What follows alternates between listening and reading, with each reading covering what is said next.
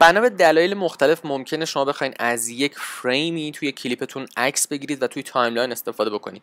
به طور مثال ممکنه من اینجا بین این کات و این کلیپ بیت مارکرم خیلی فاصله زیادی داشته باشم و بخوام از فریم آخر خود این کلیپ عکس بگیرم، بذارم توی تایملاینم تا اینجا که دقیقا سر کاتم با این بیت مارک مچ بشه.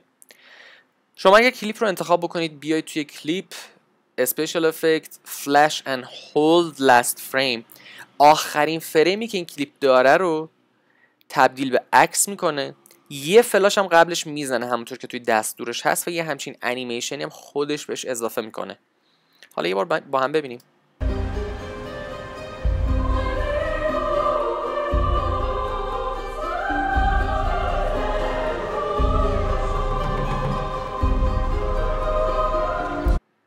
خب حالا اگر خواستید میتونید این انیمیشن رو حذف بکنید که توی قسمت کراپینگ کمبرنز و فیت هست. اینجا ما یه افکتی داریم به اسم کمبرنز که حالا بعداً بیشتر در موردش صحبت میکنیم، ولی اگر خواستید حالا فقط برای اینکه توی این درس بتونیم این عکس رو اندازه‌ای تصویر بکنیم، فیت رو میزنید و دان که یه همچین اتفاقی میفته.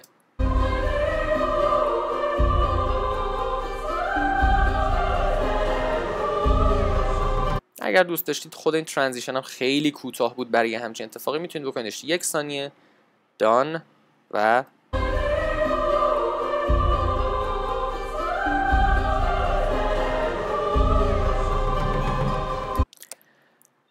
به این شکل شما میتونید از هر کلیپی که دوست داشتید عکس بگیرید. اگر خواستید وسط یک کلیپ رو عکس بگیرید چطور؟ به طور مثال من اینجا این دوتا رو پاک میکنم. ممکنه من بگم میخوام این فریم رو ازش عکاسی بکنم. از اینجا شما کلیک و درگ میکنید، هر فریمی که الان آخرین فریم این سلکشن باشه اون عکس گرفته میشه. از اینجا کلیپ رو میبره و عکس رو بین این دو قسمت میذاره. بهتر که اصلا ببینیم الان با هم. من میام دوباره توی اسپیشال افکتس فلش اند هولد. الان این فریم من دقیقاً تبدیل میشه به همون عکسه، بعدش ادامه کلیپ و حالا از اینجام که خب بقیه تصاویر رو میبینیم. باز من اگه دوست داشتم میتونم یکی رو یه مقداری کوچیک بکنم، مثلا انقدر، یه خورده زیاد شد، بیت مارکمون یه ذره زیادی جابجا شد، یکم مثلا یه همچین چیزی فکر کنم. حالا این دفعه یه خود کم شد، یه ذره بیشتر.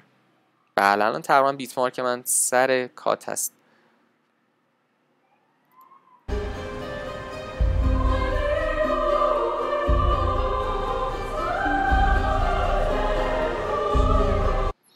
اگر هم دوست داشتید زمان این فلش رو یه ذره طولانی‌تر بکنید، طبیعتاً میتونید روی این ترانزیشن دابل کلیک بکنید. این فقط یه ترانزیشن فید تو وایت هست، هیچ چیز خاصی نیست. من اینجا میتونم بکنمش 0.6 ثانیه و اوکی رو بزنم.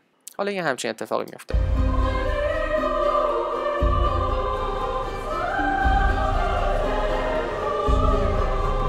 شاید یه راه راحت‌تری هم وجود داشته باشه، اونم اینه که اگر شما اینجا مثلا از این فریم خواستید یه دونه عکس بگیرید، رایت کلیک میکنید و add freeze frame. عیناً همون کار رو انجام میده، دقیقاً انگار شما همون کار flash and hold last frame رو زده باشید، با این اختلاف که دیگه اون قضیه فلش رو اینجا نمیذاره و عیناً خود همون تصویر رو میگیره، دیگه معمولاً هم براش انیمه چیزی اینجا درست نمیکنه. هر جایی هم بودین خیلی راحت میتونید مثلا اینجا حالا یه عکس دیگه هم بگیرید، دقیقاً همون جایی که هستید عکس رو اضافه میکنه، بعدش کلیپی که هست رو میبره جلوتر. که اینجا مثلا من فرضاً اگر این فریم رو خواستم میتونم همین کار رو انجام بدم. اگه احیانا هم دیدین دستتون موقع جابجا شدن این اتفاق میفته، شما به هم میریزه جایی که انتخاب کرده بودید، مثلا میتونید این فریم رو انتخاب بکنید. اگه میخواید دیگه موقع تکون خوردن موستون جابجا نشه، کنترل رو نگه دارید. با نگه داشتن کنترل دیگه این تایم ایندیکیتور رو شما و پلی هد شما جابجا نمیشه. حالا من میتونم باز رایت کلیک بکنم add freeze frame و همین فریم رو خیلی راحت ازش عکس بگیرم.